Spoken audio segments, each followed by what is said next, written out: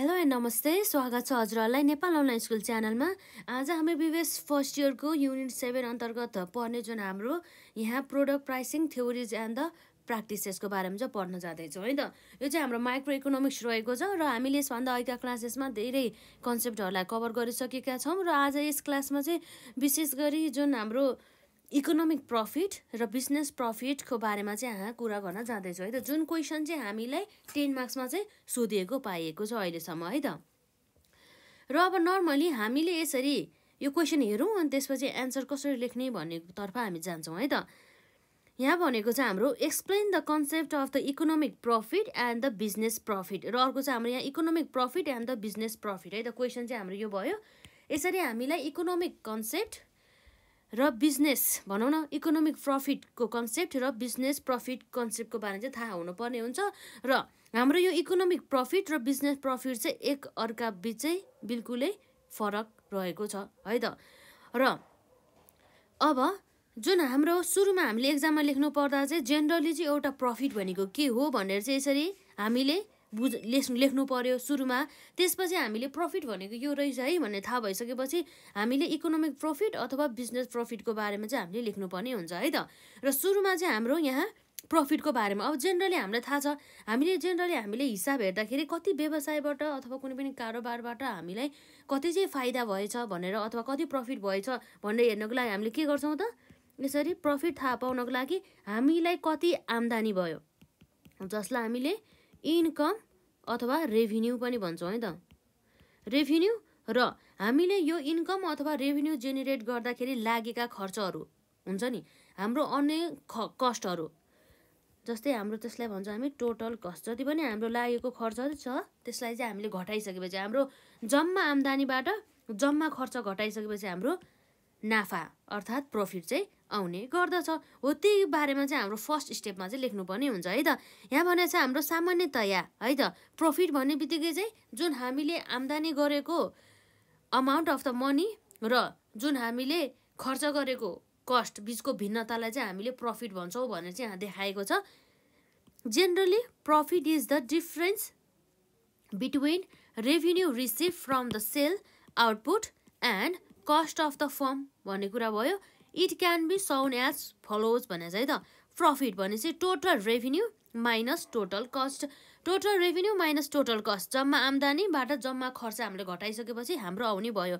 र प्रफिटलाई हामीले यसरी यो पाइबाट चाहिँ यसलाई हामी पाइ भन्छौँ है त, पाइबाट डिनोट गर्न सक्छौँ।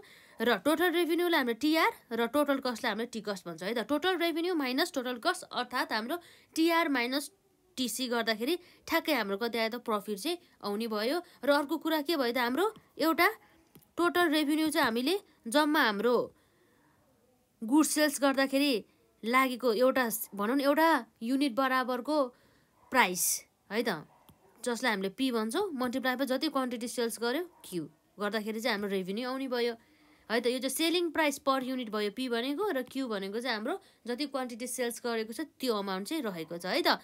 र वेयर पी भनेको प्राइस र क्यू भनेको क्वान्टिटी सोल्ड। यो पी भनेको प्राइस हो तर यसको अर्थ के भयो त, हाम्रो सेलिङ प्राइस पर युनिट चाहिँ रहेको चाहिँ पाइन्छ यसरी है त। र हामीले यसरी जेनरली सामान्यतया चाहिँ नाफा अथवा प्रफिट भनेको के हो भनेर हामीले थाहा पाइसकेपछि अब हाम्रो यहाँ इकोनोमिक प्रफिट अथवा हामीले बिजनेस प्रफिटको बारेमा चाहिँ एक्सप्लेन गर्न सक्छौँ। र हाम्रो यो त्यसपछि हाम्रो फर्स्ट फेज भयो त, यो फर्स्ट फेज भयो। त्यसपछि अर्को सेकेन्ड फेजमा हामी यहाँ बिजनेस प्रफिटको बारेमा चाहिँ कुरा गर्न जाँदैछौँ। अब बिजनेस प्रफिट भन्ने बित्तिकै के भयो त, हामीले कुनै पनि व्यावसायिक कारोबार गरेर हामीले आर्जन गरेको एउटा नाफा भनेर चाहिँ बुझ्न सक्छौँ। र हामीले यसरी बिजनेस प्रफिट क्यालकुलेट गर्दाखेरि चाहिँ कस्ता खर्चहरूलाई चाहिँ इन्क्लुड गरेका हुन्छौँ भन्दा चाहिँ यस्ता खर्च जुन खर्चलाई चाहिँ हामीले एकाउन्टिङ अन्तर्गत चाहिँ भनौँ न एकाउन्टिङ अन्तर्गत चाहिँ त्यसलाई रेकर्ड गर्न सकिन्छ है त। त्यो कुरा भयो। अर्थात् हामीलाई के थाहा हुनु पर्यो त भन्दाखेरि एकाउन्टिङ कस्ट है त। यो एकाउन्टिङ कस्ट भन्ने बित्तिकै कस्तो कस्टलाई चाहिँ हामीले एकाउन्टिङ कस्ट भन्न सक्छौँ भन्दाखेरि चाहिँ यस्तो खर्च जुन खर्चलाई चाहिँ हामीले मनीमा भने मतलब पैसामा चाहिँ मेजर गर्न सक्छौँ। जस्तै हामीले एकाउन्टिङमा सुरुमा हामीले +2हरूमा अथवा 10हरूमा पढ्दाखेरि चाहिँ हाम्रो जुन एकाउन्टिङ प्रिन्सिपल अन्तर्गत हामीले मनी मेजरमेन्ट कन्सेप्ट भन्ने पढेका थियौँ होला। हो त्यो मनी मेजरमेन्ट कन्सेप्टमा हामीले के पढेका थियौँ भन्दाखेरि हामीले यस्ता कारोबारहरूको मात्र रेकर्डिङ गर्छौँ जुन कारोबारहरूलाई चाहिँ हामीले यस्तो भनौँ न यस्ता ट्रान्जेक्सन एन्ड द इभेन्ट्स जुन ट्रान्जेक्सन एन्ड इभेन्टलाई चाहिँ हामीले मनीमा पैसामा चाहिँ यसरी मेजर गर्न सक्छौँ भनेदेखि अर्थात् मापन गर्न सक्छौँ भनेदेखि त्यस्तो कारोबारहरूलाई मात्रै रेकर्ड गर्थ्यौँ। र यस्तो ट्रान्जेक्सन एन्ड द इभेन्ट जसलाई चाहिँ हामीले मनीमा मेजरमेन्ट गर्न सक्दैन भनेदेखि त्यस्ता कारोबारहरूलाई हामीले एकाउन्टिङ अन्तर्गत रेकर्ड गर्दैनथ्यौँ भनौँ है त। हो त्यही भएर चाहिँ यो अकाउन्टिङ कस्ट भन्ने बित्तिकै चाहिँ यस्तो कस्टहरू अथवा यस्तो ट्रान्जेक्सन एन्ड द इभेन्ट जसलाई चाहिँ हामीले के गर्न सक्छौँ त मनीमा मेजर गर्न सक्छौँ। यो कुरा आयो है त। यहाँ त्यही कुरा गरेको छ, हेरिहालौँ है त। Profit earn by a firm is it's primary measure of the success भने चाहिँ कुनै पनि व्यवसाय चाहिँ सक्सेस भयो कि अनसक्सेस भयो कि अथवा कस्तो स्टेजमा छ भनेर थाहा पाउनको लागि चाहिँ हाम्रो चाहिँ मेन एउटा मेजर गर्ने तरिका भनेको चाहिँ त्यो व्यवसायले चाहिँ नाफा कति आर्जन गर्यो अथवा त्यो व्यवसाय नाफामा छ कि घाटामा छ भनेर चाहिँ हामीले त्यस्तो अवस्थाबाट प्रफिट भनौँ न व्यवसायको चाहिँ जुन वित्तीय अवस्था अथवा उसको नाफा अथवा नोक्सानको अवस्थाले चाहिँ त्यो व्यवसायको चाहिँ सक्सेस हो कि अनसक्सेस हो भनेर चाहिँ छुट्याउन सक्ने भयो अथवा व्यवसायको कन्डिसनहरू चाहिँ थाहा पाउने भयो है त। Similarly profit maximisation is the objective all business of the form भनेर चाहिँ है त। प्रफिट म्याक्सिमाइज भने चाहिँ कुनै पनि अब भनौँ न कुनै पनि अथवा सम्पूर्ण जति पनि हाम्रो व्यावसायिक सङ्गठनहरू रहेका छन् त्यो व्यावसायिक सङ्गठनका चाहिँ मेन उद्देश्य भनेको चाहिँ कसरी चाहिँ धेरैभन्दा धेरै चाहिँ नाफा कमाउने भनेर चाहिँ उनीहरूको चाहिँ उद्देश्य चाहिँ हुने गर्दछ। There is controversy to the definition of the term profit भन्ने कुरा रहेको छ। यसरी यो जुन टर्म प्रफिटमा चाहिँ यसरी चाहिँ कन्ट्रोभर्सी छ अरे। अब कसैले चाहिँ योलाई चाहिँ प्रफिट भन्छ र कसैले चाहिँ अर्को चिजलाई प्रफिट भन्छ भन्ने कुरा रहेको छ। अब हेरौँ हामीले के लेखेको छ भनेर है त। Ordinarily, the term profit is defined in the terms of accounting concept र हाम्रो अकाउन्टिङ कन्सेप्ट अन्तर्गत चाहिँ यसरी प्रफिटलाई चाहिँ डिफाइन गरिएको छ। According to the accounting concept, profit is the excess income over the cost of the production। जति पनि हाम्रो नाफा भन्दा नि इन्कम भनौँ इन्कम अथवा रेभिन्यू आएका हुन्छ त्यसबाट चाहिँ हाम्रो जति पनि वस्तु तथा सेवाहरू उत्पादन गर्दाखेरि लागेको लागतहरू हुन्छ हो त्यसलाई घटाइसकेपछि हाम्रो नाफा आउँछ भन्ने कुरा रहेको छ जुन हाम्रो अकाउन्टिङ कन्सेप्ट अनुसार। Here cost of the production means accounting cost रे। कस्ट अफ द प्रोडक्सन भन्ने बित्तिकै के भयो त त्यो भनेको हाम्रो अकाउन्टिङ कस्ट हो रे। र अकाउन्टिङ कस्ट भन्ने बित्तिकै के भयो त जसलाई चाहिँ मोनिटरी पेमेन्ट जस्तै अघि हामीले कुरा गरिसक्यो यस्तो खर्च जसलाई चाहिँ हामीले मनीमा मेजर गर्न सक्छौँ यस्तो ट्रान्जेक्सन एन्ड द इभेन्ट जसलाई चाहिँ हामीले मनीमा चाहिँ मेजर गर्न सक्छौँ भनेदेखि त्यसलाई चाहिँ हामीले एकाउन्टिङ कस्ट भनेर बुझ्न सक्छौँ भनेर चाहिँ है त। To the factors of the production in the form of the rent wages interest etcetera हो। हाम्रो यो जुन मोनिटरी पेमेन्ट अन्तर्गत चाहिँ जस्तै रेन्टहरू भयो वेजेसहरू भयो इन्ट्रेस्टहरू भयो एसेट्रा यी कुराहरू चाहिँ हाम्रो एकाउन्टिङ कस्ट अन्तर्गत पर्ने गर्दछ। For using factor like land labour capital etcetera respectively भन्ने कुरा भयो है त। जस्तै रेन्टको लागि है त रेन्ट भनेपछि अब हामीले ल्यान्डको लागि चाहिँ हामीले रेन्ट दिने भयो र लेबरलाई हामीले वेजेस दिने भयो र क्यापिटल युज गरे बापत हामीले इन्ट्रेस्ट दिने भयो भन्ने कुरा चाहिँ यसमा गरेको पाइन्छ।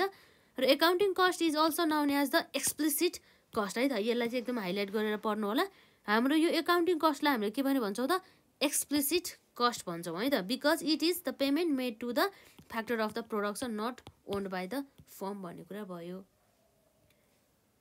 अब हेरौँ यहाँ accounting cost is important for calculating profit and the loss of the form but it is not significant in the business है त।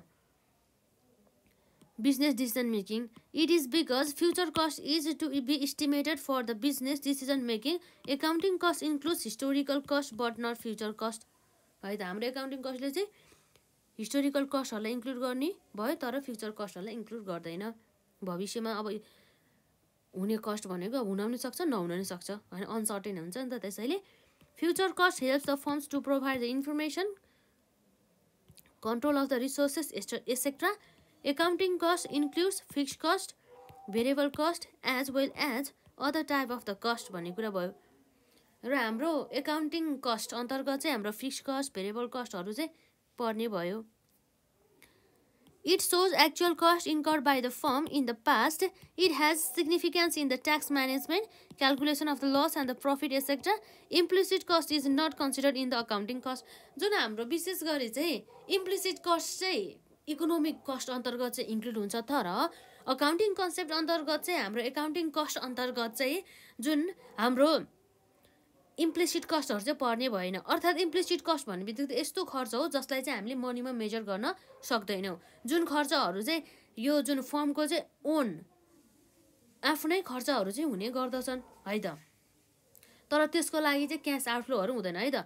यो हाम्रो अकाउन्टिङ कस्ट अन्तर्गत चाहिँ के हुन्छ त, क्यास आउटफ्लो हुन्छ। अर्थात् व्यवसायबाट चाहिँ त्यो खर्च गरेको बापत चाहिँ क्यासहरू चाहिँ व्यवसायबाट बाहिर जाने भयो है त, आउट हुने भयो है त। क्यास आउटफ्लो भनेको क्यास बाहिर जाने भयो। र यसरी हेर्दाखेरि बिजनेस प्रफिट भन्ने बित्तिकै total revenue minus accounting cost, र टोटल रेभिन्यूलाई टिआर भन्छौँ र एकाउन्टिङ कस्टलाई हामीले एक्सप्लिसिट कस्ट पनि भन्छौँ है त। यति कन्सेप्ट चाहिँ एकदमै ध्यान दिनु होला। र यसपछि अर्को चाहिँ हाम्रो यहाँ अन द अदर ह्यान्डमा जुन हाम्रो इकोनोमिक कस्ट अन्तर्गत, इकोनोमिक कस्ट अन्तर्गत चाहिँ हाम्रो एकाउन्टिङ कस्ट पनि पर्यो र जसमा चाहिँ हाम्रो इम्प्लिसिट कस्ट पनि पर्ने भयो। र इम्प्लिसिट कस्ट भन्ने बित्तिकै कस्तो कस्ट हो भन्दा जुन कस्टको चाहिँ हामीले जुन कस्ट इन्कर भए बापत चाहिँ हाम्रो क्यास आउटफ्लो चाहिँ हुँदैन, अर्थात् व्यवसायबाट चाहिँ क्यासहरू चाहिँ बाहिर जाँदैन भन्ने कुरा भयो। यहाँ छ अर्को हाम्रो on the other hand economic cost includes both implicit and the explicit cost. यसलाई पनि हाइलाइट गर्नु होला हजुरहरूले अथवा नोट डाउन गरेर राख्नु होला। Some factors of production are hired from external sources for which form has to make payments भन्ने कुरा चाहिँ यसमा आएको पाइन्छ। But there may be some factors which our own by the form itself. जस्तै एक्जाम्पलको लागि चाहिँ हाम्रो चाहिँ अब व्यवसाय है, कुनै पनि व्यवसायका चाहिँ मालिकहरू हुन्छ नि, हो व्यवसायका जुन ओनरहरू हुन्छन्, हो त्यो ओनरले चाहिँ त्यो व्यवसायमा के गर्यो त, क्यापिटल चाहिँ इन्भेस्टमेन्ट गर्यो अरे भनेदेखि त्यो क्यापिटल इन्भेस्टमेन्ट गरे बापत त हामीले ओनरलाई के दिनुपर्ने हो, इन्ट्रेस्ट दिनुपर्ने हो। तर अब यो व्यवसाय पनि ओनरकै हो र यो ओनर पनि, अब ओनरको लागि व्यवसाय भनेको एउटै हो भनिसकेपछि यो क्यापिटल, यो ओनरको चाहिँ क्यापिटल युज गरे बापत चाहिँ यो जुन तिर्नुपर्ने इन्ट्रेस्ट हुन्छ नि, हो यो इन्ट्रेस्ट बापत चाहिँ क्यास चाहिँ आउटफ्लो हुँदैन है त। त्यो भन्छ जस्तै form does not have to make payment for this factor owned by itself.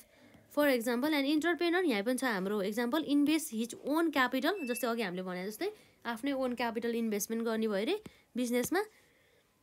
The interest is not paid to the external sources. Similarly if the entrepreneur uses his own resources like land, labour etcetera, he does not have to make the payment. जस्तै आफ्नै जग्गाहरूमा उसले व्यवसाय सञ्चालन गर्यो र त्यो व्यवसायमा चाहिँ आफै नै इम्प्लोइ भएर अथवा लेबर भएर काम गर्यो भनेदेखि त त्यसको लागि त हामीले, जस्तै हामीले घरमा काम गर्यो भनेदेखि हामीले त्यो बापत हामीले आफैलाई पेड गर्छौँ त, गर्दैनौँ नि त, त्यस्तै कुरा आउँछ यसमा पनि। But if he had provided this resources to others we will have received monetary payments and entrepreneur always इस्टिमेट्स this type of the payments which he could receive if his resources where use by the others है त। अब जस्तै हामीले cash outflow अथवा हामीले cash payment गर्नु नपर्यो तापनि त्यो व्यवसायको चाहिँ यदि हामीले आफैले यसरी आफ्नै ओन सामानहरू, ओनरले आफ्नै सामान युज नगरेको भए तापनि त्यो खर्च त इन्कट हुन्थ्यो नि त। त्यसै कारणले गर्दाखेरि चाहिँ यसलाई चाहिँ इकोनोमिक प्रफिट, इकोनोमिक कस्ट अनुसार चाहिँ राख्ने भयो है त। This type of estimated cost are called implicit cost भन्छ, जसलाई दस economic profit is calculated as follows है त। इकोनोमिक कस्ट भनेको accounting cost plus implicit cost, र हाम्रो एकाउन्टिङ कस्टलाई एक्सप्लिसिट कस्ट पनि भनिन्छ। त्यस कारण explicit cost plus implicit cost भनेको नि हाम्रो इकोनोमिक कस्ट भयो, र इकोनोमिक प्रफिट भनेको total revenue minus economic cost भयो। र इकोनोमिक प्रफिटमा हाम्रो business profit minus implicit cost पनि भन्न सक्छौँ, minus business profit minus opportunity cost, एउटै कुरा नै आउँछ यसमा है त। बिजनेस प्रफिटमा अलरेडी हाम्रो total revenue minus explicit cost भइसकेको हुन्छ नि त, त्यही भएर डाइरेक्ट बिजनेस प्रफिटबाट हामीले अपर्च्युनिटी कस्ट अथवा इम्प्लिसिट कस्ट घटाउँदाखेरि चाहिँ आउने भयो हाम्रो economic profit. On the basis of the एभोव expression we can conclude that economic profit is less than the business profit by the amount of implicit or the opportunity cost economic profit is more useful then business profit in the business decision है त हाम्रो यसरी व्यावसायिक कार्यसँग सम्बन्धित हामीले विभिन्न प्रकारका निर्णयहरू चाहिँ विशेष गरी यो जुन हाम्रो इकोनोमिक प्रफिटको आधारमा लिँदाखेरि चाहिँ एकदमै बेटर हुन्छ भन्ने कुरा रहेको छ है त बिजनेस प्रफिटको आधारमा भन्दा र यसरी चाहिँ हाम्रो 3 स्टेजमा चाहिँ यो जुन एन्सर लेख्न सक्छौँ फर्स्ट स्टेजमा जेनरल प्रफिटको डेफिनेसन अब सेकेन्ड स्टेजमा हामीले जुन गरे पनि भइहाल्यो इकोनोमिक प्रफिट अथवा बिजनेस प्रफिट त्यसपछि हाम्रो जुन चाहिँ बाँकी हुन्छ त्यसको कन्सेप्ट लेख्दाखेरि पनि भइहाल्यो है त एकदम सजिलो र एकदमै इम्पोर्टेन्ट कन्सेप्टको बारेमा हामीले यहाँ कुरा गऱ्यौँ र आजलाई हामी यति नै गरौँ र नेक्स्ट क्लासमा हामी यसै च्याप्टरसँग सम्बन्धित इम्पोर्टेन्ट कन्सेप्टहरूलाई हामी सर्ट जुन हाम्रो भिडियोज क्लासहरूमा चाहिँ इन्ड गर्छौँ है त र हजुरहरूलाई कुनै कन्सेप्टमा यदि केही समस्या छ भनेदेखि कमेन्ट सेक्सनमा राख्नु होला हामी त्यही कन्सेप्टसँग सम्बन्धित हामी क्लासेसहरू चाहिँ हजुरहरूलाई अभाइलेबल गर्नेछौँ रिभिजन चाहिँ गर्नुपर्छ है